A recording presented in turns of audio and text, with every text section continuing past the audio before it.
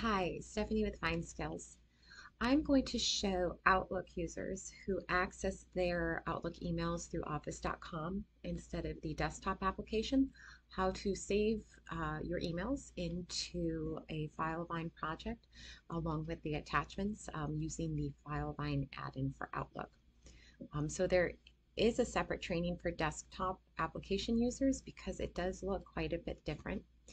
The first thing I'm going to do is select the email I want to save in my inbox, and I'm going to access the add-in over here.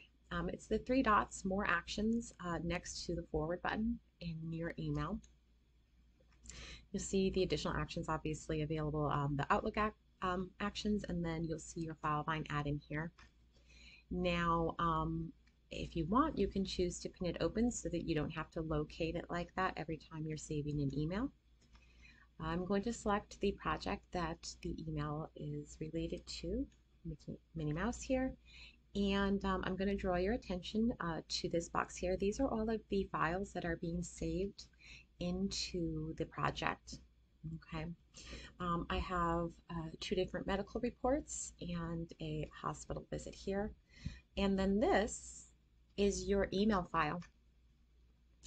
When you save this email file into Filevine using the add-in, it'll be available to open again, reopen, to forward or to reply. So what I want to do though is rename that email because right now it's named Minnie Mouse, which does not tell a project member anything about what the contents of the email are. So I'm going to click the arrow to the right there. I'm going to come in here and I'm going to rename this email.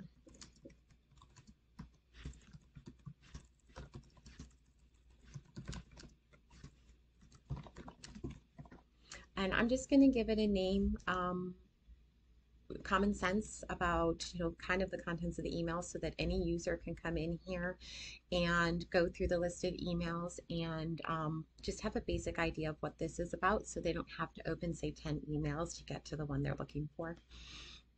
I'm also going to drop this email into the email folder.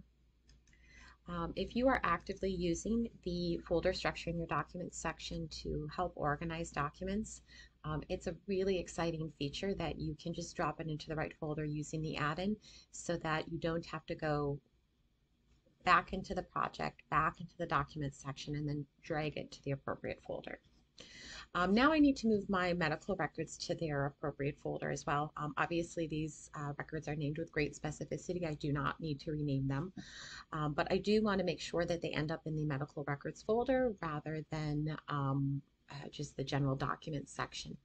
So I'm going to, for each of those, select the arrow pointing to the right and drop them quickly into the medical records folder. Oops. And then before I attach to the project, the other exciting thing about the add-in for the Filevine add-in for Outlook is that you can use this section here to task a user or mention something to a user, a collaborator, in the same way that you would do that in the activity section for a project. Again, a huge time saver so that you don't have to save email and then go into the project and separately task your paralegal to follow up on whatever's missing or to take the next steps. So I'm going to task the paralegal here and I'm going to mention the discovery clerk who isn't a follower on all of my files, just a collaborator, but I do want that discovery clerk to see that these records have come in so they don't need to follow up on them any further. So I'm going to start by tasking by using the @ symbol and locating the appropriate user from the options that appear. And I'm going to let my paralegal know that we are missing. Please get.